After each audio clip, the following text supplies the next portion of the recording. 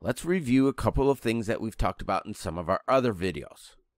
First of all, advertising is not just letting people know what it is that you do, but understanding human emotion and how by using the proper combinations of words, shapes, and colors, this will motivate a person to do business with you instead of your competitors.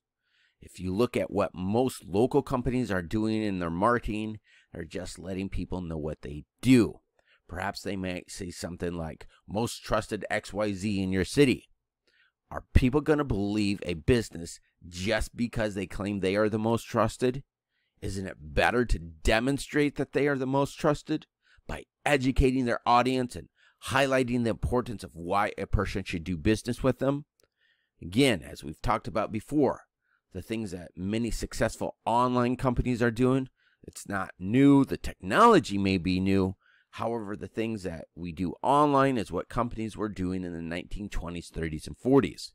In those days, companies were less concerned with getting their name out there and becoming known and using branding, and were more concerned with making sales. Now, an example I showed you before is this Bisquick ad from the back cover of a 1931 Cosmopolitan magazine.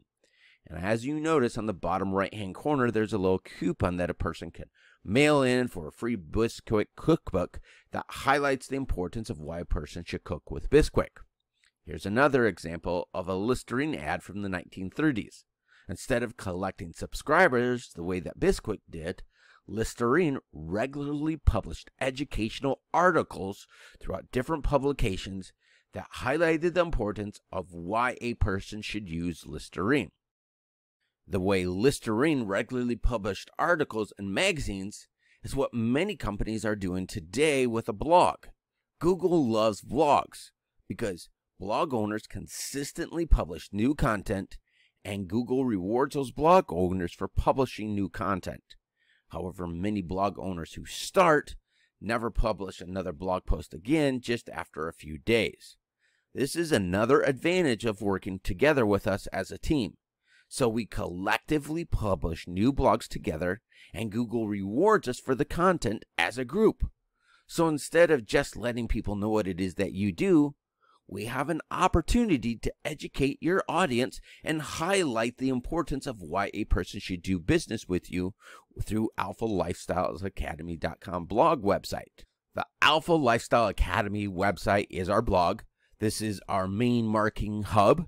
All the dozens of auto sales closing systems that we have for you are designed to drive traffic to our marketing hub, and then from there we send that traffic to your place of business, whether that be online or at your local locations.